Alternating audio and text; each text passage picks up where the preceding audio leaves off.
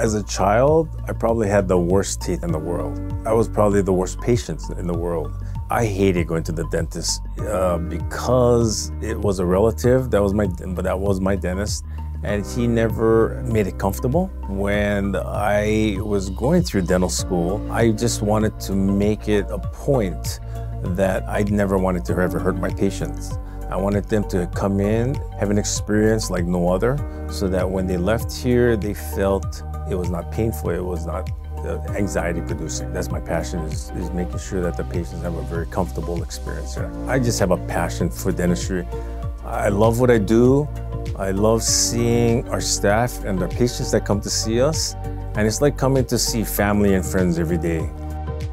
I want my patients, when they come to see us, I want them to feel comfortable, and I want them to feel that they've got good value.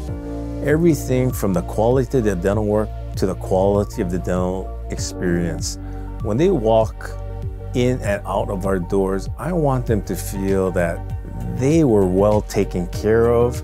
I want our patients to feel as they are part of our family. I'm Raymund Tanaka. I practice in Glendale, Arizona. Our patients have come in here and made comments that our staff are very fun-loving and lighthearted, and they have a lot of fun with each other, and they strive to be the best that they can be. They're very open to learning new materials and new techniques, and they have a lot of respect for each other and for our patients. When you do something good for another person, it really gives us a purpose of life.